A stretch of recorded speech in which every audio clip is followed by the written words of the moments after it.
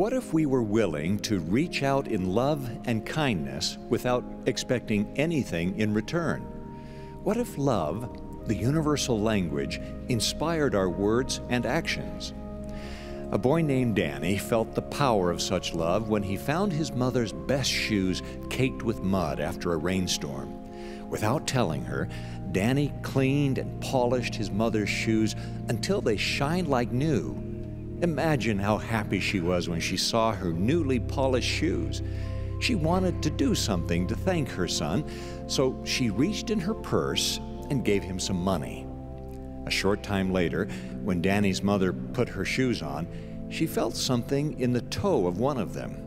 She took the shoe off, reached inside, and found the money she had given Danny wrapped in a small note that said, "Mother, I did it for love." True love was the inspiration behind his kindness. Such love gives meaning and purpose to life. The language of the people of Tahiti expresses this truth beautifully.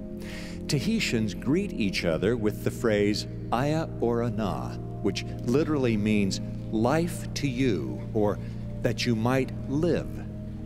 A visitor to Tahiti, after experiencing this greeting, observed, "We are either giving life or taking life from each other as we move forward on our way.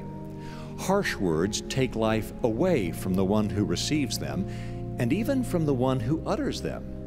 But words spoken in love give life."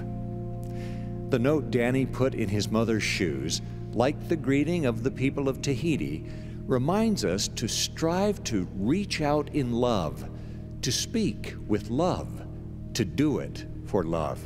Truly, words and actions inspired by love give life.